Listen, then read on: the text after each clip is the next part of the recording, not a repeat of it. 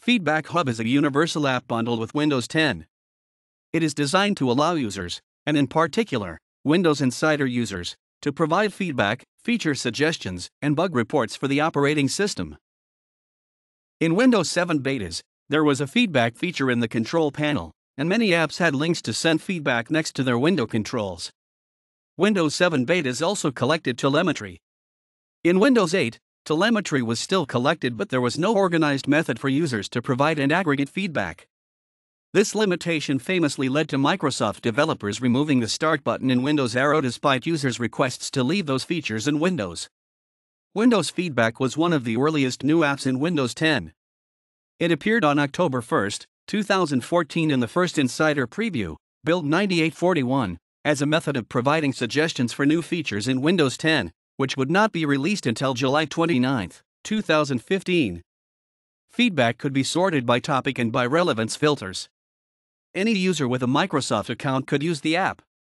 The filters included the number of upvotes on feedback, feedback that was ranked the most trending, and the most recent feedback. It was not possible to directly access an HTML link to feedback from within the app. Windows Feedback did not use standard hamburger menus or back buttons in its design. Instead, the left sidebar featured levels of clickable panels, and a custom back button was included in the upper left corner. Because Windows Feedback was created before standard Windows 10 controls had been made, it originally used the infrastructure of a Windows 8 app. Windows Feedback collected telemetry and periodically asked users via a toast message to answer questions. Clicking on the toast or on the notification in the Action Center would open a questionnaire regarding a feature or app the user had been using. A common question format was a Likert scale rating for a feature and free response text box to provide additional feedback. Questions sometimes were related to third-party apps the user was using, including Google Chrome and Mozilla Firefox. Windows Feedback was deprecated with a Windows 10 anniversary update in 2016. A search for Feedback Hub will return nothing in Windows 10. The Insider Hub was designed specifically for users of the Windows Insiders program. It was pre-installed on preview builds of Windows 10 and could be manually installed on stable builds. The Insider Hub used a hamburger menu found in other apps designed specifically for Windows 10.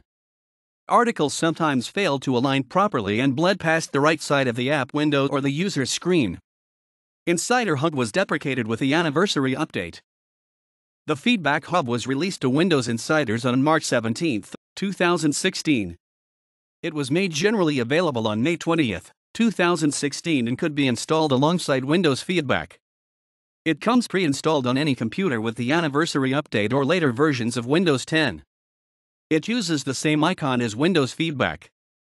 Unlike Insider Hub, the announcements and quests articles are listed together on the home page of Feedback Hub, and they align based on available space. Feedback Hub includes all features from its predecessors.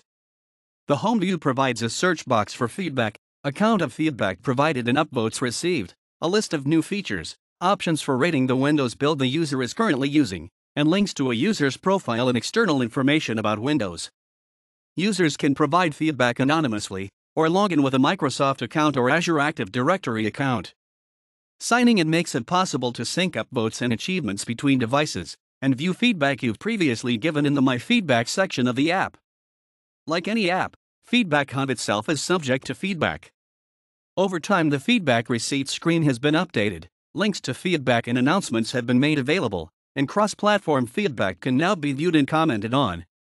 For instance, a user on a Windows 10 PC can see feedback and make comments for Windows 10 Mobile. However, a user cannot create new feedback or upvote feedback for a platform he or she is not currently using. Notable changes that have been made after users provided corresponding feedback include many new features in Mail, a folder view in Photos, smaller sizes for sticky notes, and a new save icon in Sketchpad. Not every piece of feedback is accepted, and a higher number of upvotes does not automatically make a feature change more likely to happen. Feature requests explicitly declined by Microsoft engineers include bringing Windows Media Center to Windows 10 and eliminating automatic sign-in in Skype Preview and other apps. Nonetheless, upvotes indicate how many users agree with a piece of feedback.